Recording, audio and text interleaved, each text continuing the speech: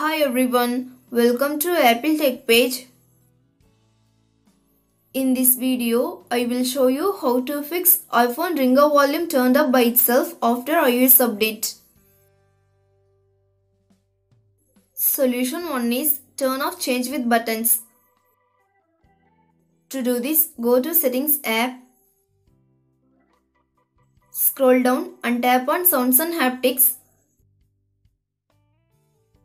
Now turn off change with buttons, then set your ringer volume low with the ringer unalert slider. Solution 2 is restart your iPhone. To do this, go to Settings app, find and tap on General.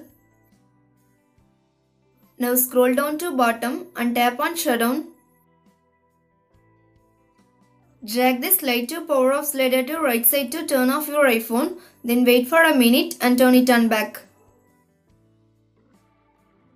Solution 3 is update your iPhone to latest version of iOS.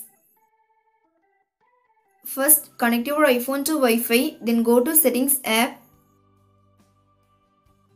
scroll down and tap on General.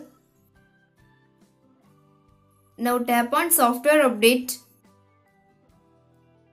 If software update is available, tap Download and Install. Solution 4 is reset all settings. This process resets your all customized settings to default settings, but no data or media will be deleted. Go to Settings app, find and tap on General, then tap on Reset at bottom. Here, tap on Reset all settings. Next, enter your iPhone's passcode. Then it will be prompted to confirm this action. Tap Reset all settings to confirm this process. Thanks for watching this video. Do like, share and subscribe to Apple TechPage.